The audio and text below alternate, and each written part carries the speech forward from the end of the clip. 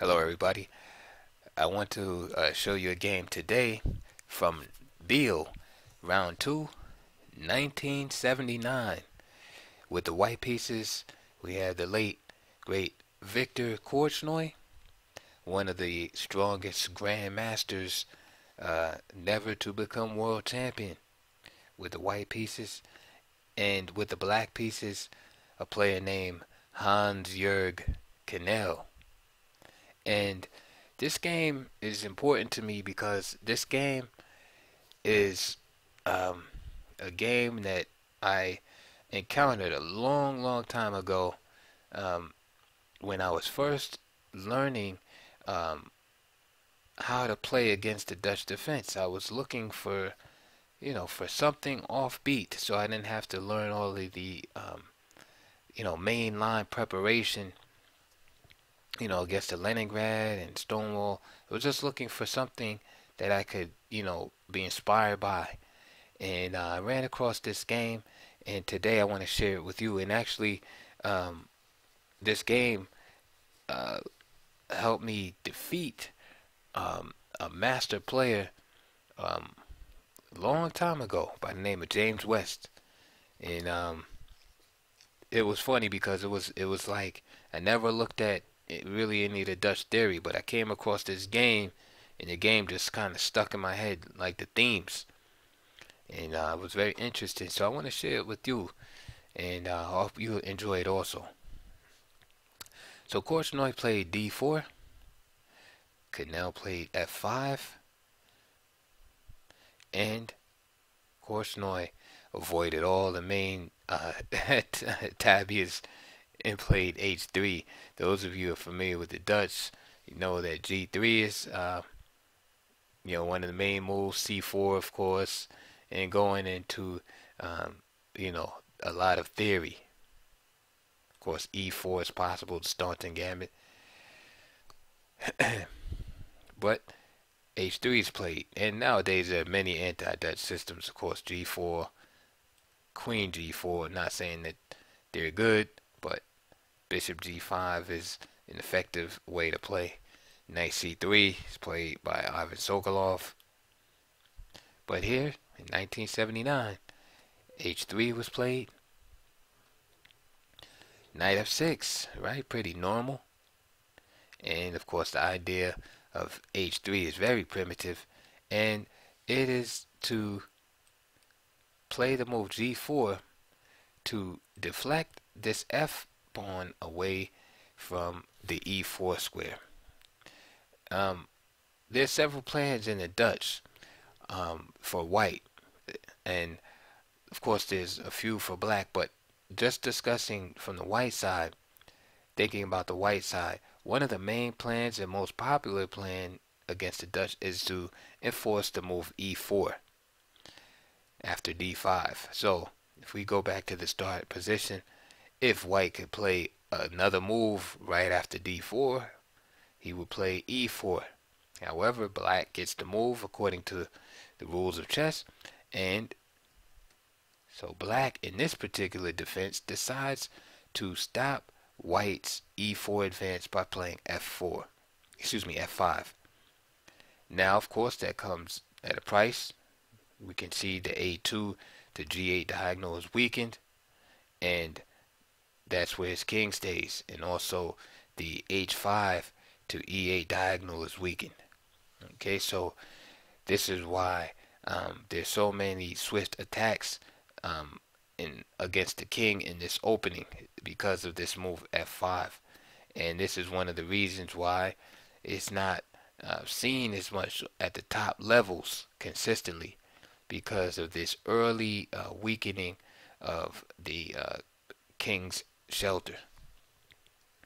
But meanwhile, um, f5 clamps down on the e4 pawn, and of course, excuse me, on the e4 square, and in combination with moves like knight f6, d5 in the stonewall, right? You get this grip on e4 by black early in the game, and it's very difficult, um, for white to just immediately get e4 in. It must be done with a lot of preparation. So The idea behind moves h3 and then g4 is to deflect the pawn from f5 away from guardianship of the e4 square. So going back through the moves now, knight f6, we have a bit more understanding as to what's going on. So don't think h3 is just some type of dumb move that's just being thrown out there because Korchnoi didn't take the guy seriously. There's definitely an idea. Think of the Benko gambit also, where on the black side of the board, on the queen side, black gives up the A and B pawns for queen side counterplay. This is a similar idea, except white is doing it on the king side. So f takes g4. So basically, black gives white what he's looking for here. And after I just explained to you the idea, perhaps that white is looking for as far as distracting the f5 pawn away from the guardianship of e4, we can probably say in hindsight that d5 is probably better, right? We know that white wants to deflect the pawn, so why not clamp down on e4 even more? And if g5, right, trying to get the knight away, we just jump right into the square, and then it'd be very difficult to dislodge this knight, as f3 simply allows the knight to jump into g3. Okay, and this just helps black strengthen his grip on e4 even more and develops a piece. Okay, so understanding your opponent's plans and ideas is very important so that you can stop them.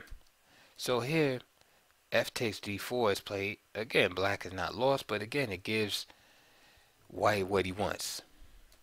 H takes g4, and now knight takes g4. So notice the things that I explained to you in the opening, the purpose of f5 and knight f6, which is the control of e4 square for the price of a pawn.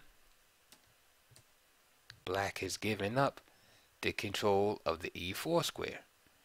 Not only did it cost white a pawn, or only a pawn rather, he also has an attack, so he gains time against the knight. Right, the knight is not defended.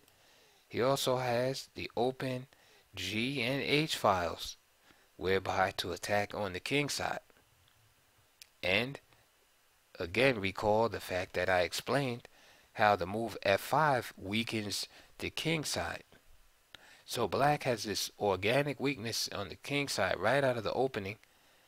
Alright, in order, right, he accepts this weakness on the king side in the opening in order to clamp down on e4 square.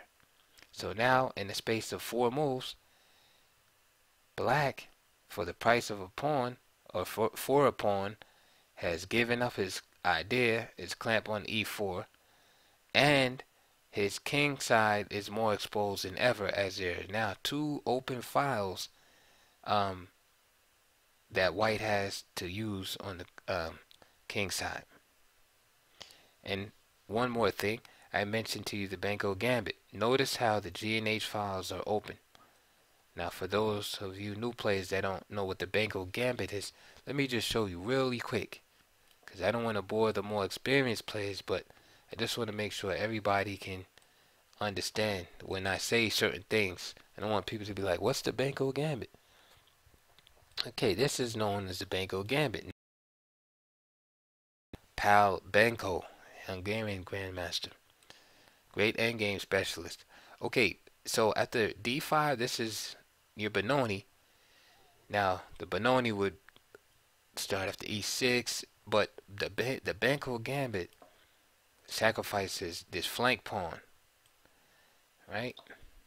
So he takes b5 and then sacrifices another pawn. And there's many moves that can be played here, like b5 and such, but the old main line was just simply just to take. And I just want to leave it here just to show you that notice how black has the A and B files at his disposal now to use. So he has this perfect pawn structure, easy development for his pieces. His pawn will go to d6, g6, bishop g7, castle. This knight will sometimes make its way here to g4 to e5, sometimes back here. His other rook will go here, so it's really easy play. This bishop will trade itself off for this bishop, and there will be tremendous pressure down these files for the price of a pawn. Theory has it that after if white accepts both pawns, takes on h6, that black can get a good game. So usually black will, okay, not to again give black what he wants. So that's what I mean when I say it's kind of like a banco gambit, but on the other side of the board. So you see the h3, knight f6, g4, and now you can understand looking at white's king side. The G and H files are open, and so Korchnoi gets what he wants. So e4, knight is attacked, so that must be addressed. And now d6, so d6 uses the bishop to protect here. So what is white's plan? Now that he has this full center, his plan is pretty simple. His plan of development.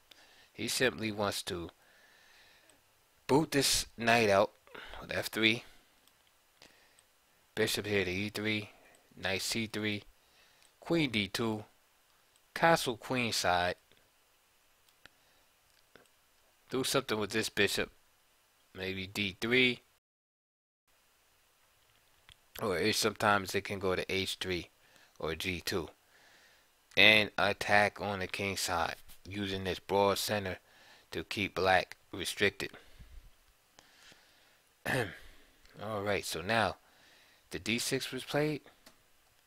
Bishop g5 by Korchnoi. Very provocative move, making it difficult to play any type of move with the e pawn.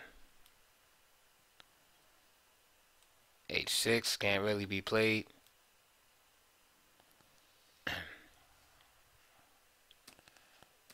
So g6, intending on fianchettoing the bishop.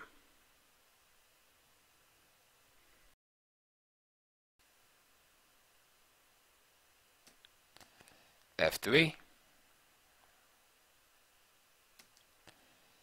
The knight just goes back to f6. And now knight c3. Now, we can say that white has good compensation for the pawn. I mean, I would take this, and this is, again, this position just is what intrigued me. So simple to play. And I said, wow, all of this for a pawn. Count me in. c6. Queen d2.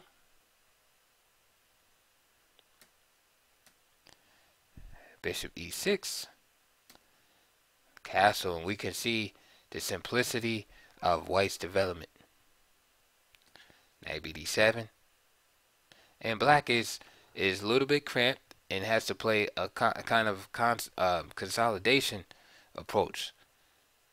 Right? He can't be really active like he wants to in the Dutch. He's giving up the space, the center, and he's basically trying to hold on for an endgame where he can be a pawn up and hopefully realize this passed pawn on the H file. King b1. Notice how Korchnoi has the time just to fully complete his queen side castling by king b1. Bishop g7. Knight goes to h3. And the knight wants to go to f4. Notice This guy here just hanging out.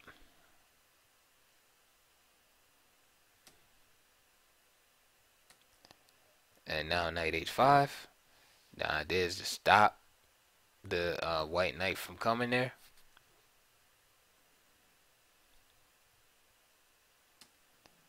Knight f4 anyway. Bishop h6 is also playable. That looks pretty good for white also. But knight f4, knight takes, and now queen takes. This makes, again, now castling is not possible. And if rook f8, then the queen could just drop back to g3. However, after queen takes f4, queen b6 is played with this double attack on the pawn right here. And black would like to castle queenside here, but then this pawn is unprotected. And then this pawn will be unprotected after this one's captured. Queen d2. And now queen c7. Again.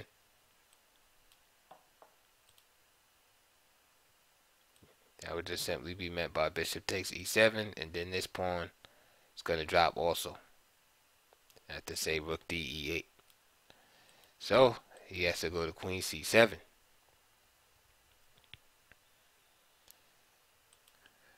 Now queen e3. And again, playing against black's ideas, and this is very important. This, to me, I think this underrated discipline in chess is playing against the opponent's ideas. Sometimes we get focused on like our own plans in the position, and don't think about stopping, the opponent, like playing, their prophylactic style. This is why you don't hear much talk about players like Petrosian. You do, I mean, somewhat, but diehard chess fans. But like when people mention the great champions, it's like, oh, Kasparov, Tal, things like that. But you don't hear about the quiet guys, Petrosian, Karpov, that style of preventing the opponent's ideas. That's why it was like they won a lot of games where it looked like they didn't do too much, or the games looked like overtly simple, because they would just stop the ideas of the opponent, and then the opponent would just get squeezed to death, because they would stop the ideas of the opponent and then implement their own ideas, and that was the game. And you'd be like, what happened? So here Korchnoi plays queen e3. And of course, you had this idea d5, and again, it's difficult to castle queenside. He knows what white wants to do. Excuse me, what black wants to do. Black wants to castle over here, but then you got this e pawn here, and he makes sure that he can attack this also. Okay, and then of course, if black tries to castle on the king side, it's a wrap with these two open files already weak in king side. So he's kind of forcing black to stay in the middle. And that's bad too, because d5, that's gonna open up the position in the middle of the board. So this is a strong, very strong play by Korchnoi here. Again, all for the price of a pawn. So knight b6. So black tries to play against this idea, but he's almost there. Right now, this pawn is protected. He stopped the idea of, it's d5 with the queen being able to take. So now it looks like he's all ready to just castle here. But Korchnoi plays d5. Bishop f7. And black is a strong player too. He's trying to keep things calm himself. And now here, Korchnoi plays a4, just keeping the pressure on in a position. Castle's queen side, then a5, knight d7, and this pawn was gonna fall.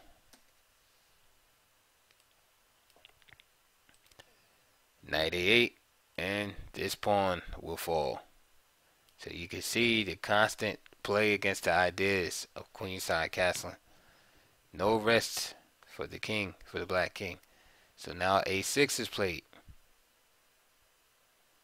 So now Korchnoi shifts play into high gear. Now he plays a risky continuation here. And he plays a move e5.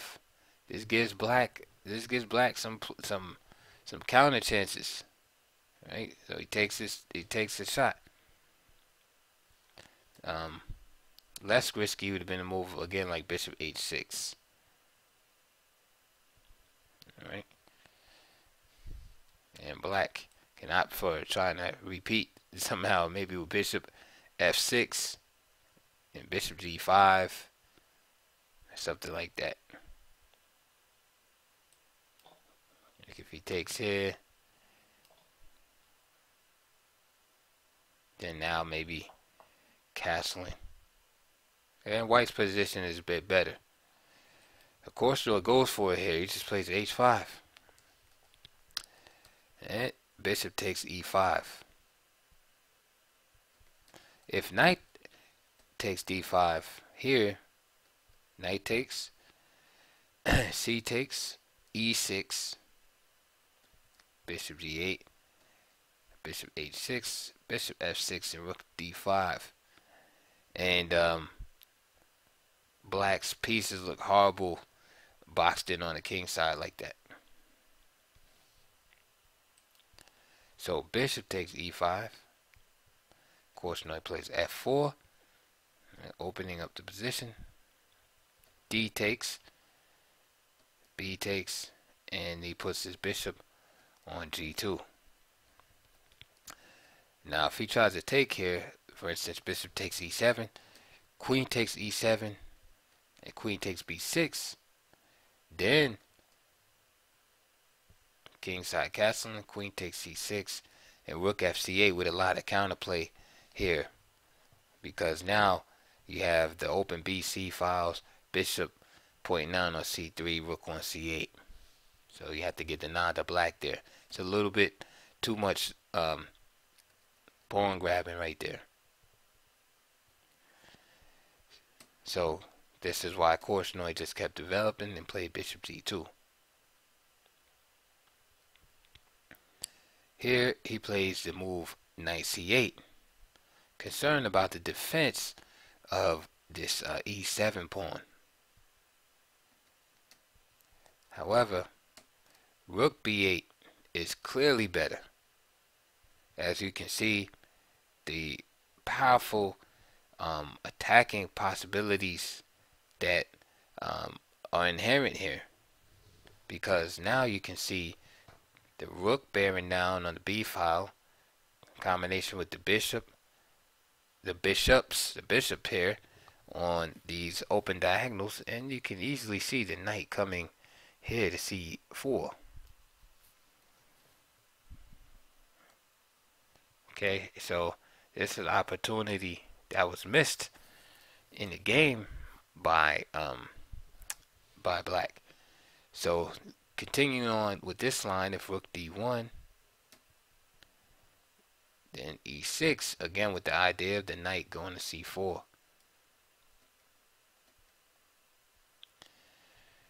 Again, after rook b8, if bishop takes c6 check, right, trying to trick black into getting checkmated. Of course, not queen takes c6 getting mated, but just stepping over with the king. Okay, so you know, rook b8, that was the move that black needed to try to turn the tides here. Instead, he played a real passive move in knight c8. Knight e4. And you can tell at this point that Black is somewhat mesmerized by his opponent's attacking um, posture in the game. Sometimes it's like a psychological thing that happens. Like if your opponent has been attacking you for a long time, sometimes it can be hard to begin to counterattack. You're so used to defending, so you just keep defending. You know, this guy is probably settled on defense as early as move 10. As soon as he saw the big center go up by white and the castle and queen side by white, he's like, oh, I gotta defend. I'm up a pawn. I need to defend. So he's not catching, not seeing the counter chances in the position. So he plays this move king f8, which against the defensive move. It gets off the, he's worried about moves like knight e6, knight d6 and the pinning possibilities and stuff like that. Where again, rook b8. Why not give black something white something to think about on b2? What does Korchnoi play here? He has to play a move like b3, right? He has to take time and do something, that he doesn't want to do. Instead, king f8. At the king f8, Korchnoi says, hey, I got to get rid of that bishop. Okay? So, this move is very important, especially after I showed you the last variations. White is simply exchanging the most important piece in the Leningrad Dutch setup. Now, he's a move behind. He plays rook b8. Here, black has to just play a move, like that. Of course, white is better. So he's like a step behind. Now he plays rook b8. And here, Korchnoi plays a very powerful move. If you want to pause the video and try to figure out what Korchnoi played at this point, be my guest. Okay, so you had some time to pause it and find the move. Here, Korchnoi played the move queen c3, very strong, exploiting the fact that after bishop h6, the bishop is pinned. Okay, so we have a double pin all of a sudden. Rook g8. And now the attack is in full gear. Knight h5.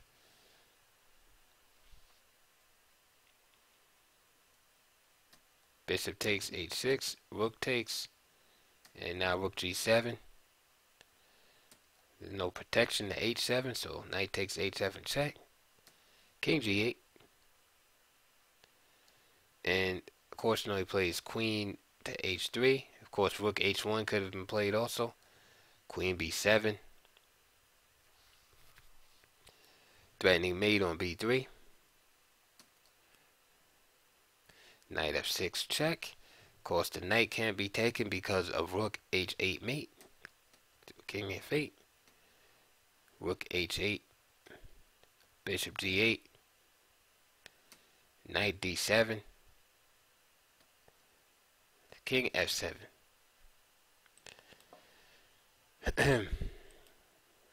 If king e8, then just simply knight takes b8.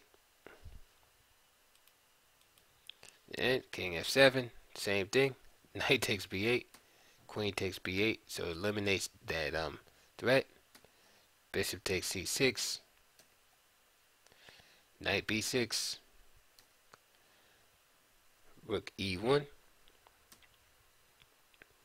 King f6, queen h4 check. g5. And f takes g5. And Kanel resigned. So that was very instructive game. Hope you enjoyed it. And if you're looking for something, having trouble against one F5 and the Dutch. Maybe this plan is right up your alley. Easy to recall the ideas and fun to play with the white pieces. So anyway, that is the end for this video. And I'll be making some more, and I'll see you on the next one. Please comment, like, suggest, and subscribe. I'll talk to y'all later.